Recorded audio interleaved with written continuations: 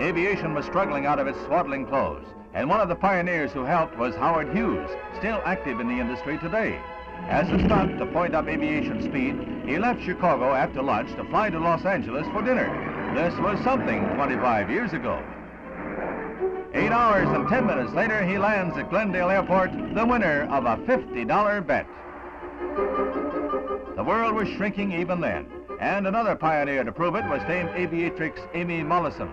She flew from London to Capetown, South Africa in 4 days, 16 hours. It was a flight that was the wonder of the day.